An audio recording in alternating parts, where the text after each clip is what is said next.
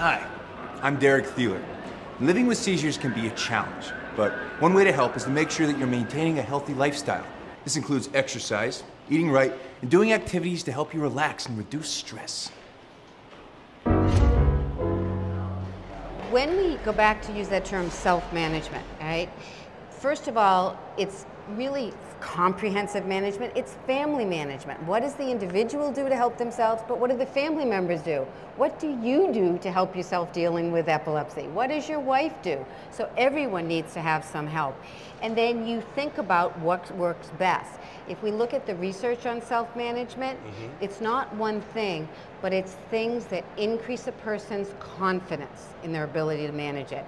So mindfulness-based things, martial arts, stress management, a whole host of different things, exercise.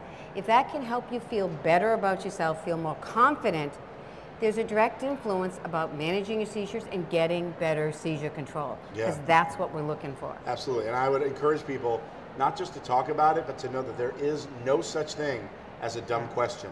It's important to get the dialogue going, because you never know. Somebody might say, oh, you know, try meditating, or try Tai Chi, or something to lower the stress or whatever. It's self-management. It's important. But just talking about it builds one's confidence. And that itself is a skill that you need to learn. How do I talk about it? True. I need to feel comfortable telling somebody about my seizures. I need to think about who to tell, how much to tell them. And that's something that you don't learn when you go to your clinic visit, to your hospital visit.